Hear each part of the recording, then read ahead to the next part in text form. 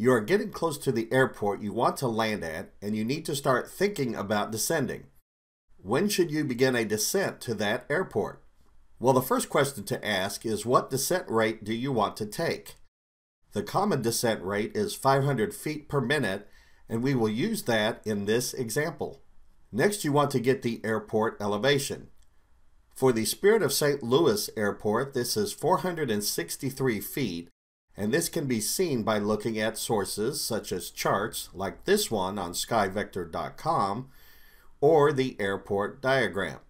Next, you want to determine what the traffic pattern altitude is around the airport. Most pattern altitudes are about 1,000 feet AGL or above ground level, but this is not always the case. To make sure, you can look up the information for the airport you're interested in.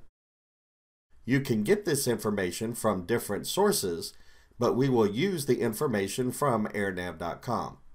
Notice under the Airport Operations section, there is information for the pattern altitude. The pattern altitude differs for prop planes and jets. For props, the pattern altitude depends on which runway you are landing on.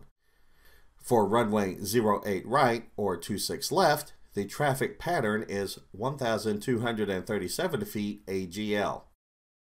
If you add that to the airport elevation of 463 feet, the altitude is 1,700 feet, which you can see is also listed. However, we will land on runway 08 left, so this is a pattern altitude of 837 feet, and when added to 463 feet equals 1,300 feet. Next, we need to look at our current cruise altitude, which is 6,000 feet. We need to subtract the pattern altitude of 1,300 feet from the cruise altitude of 6,000 feet, which gives us 4,700 feet.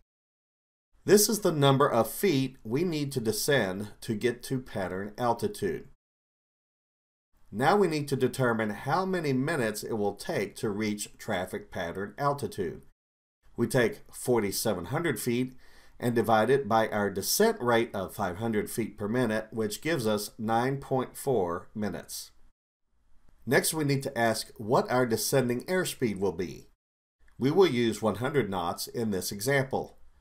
To determine how many knots we can fly at that speed in a minute, we will take 100 nautical miles and divide it by 60 minutes, and that gives us approximately 1.67 nautical miles or knots per minute.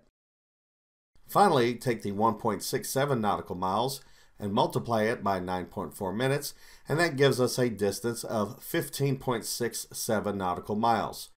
So we can begin the descent around 16 miles or maybe a little more, but always keep the terrain and obstacles in mind, as you might need to vary your descent if that is an issue. Click on the link in this video if you want to access a spreadsheet that has these calculations in it, which you can use and modify for your needs. Subscribe to this channel to learn more.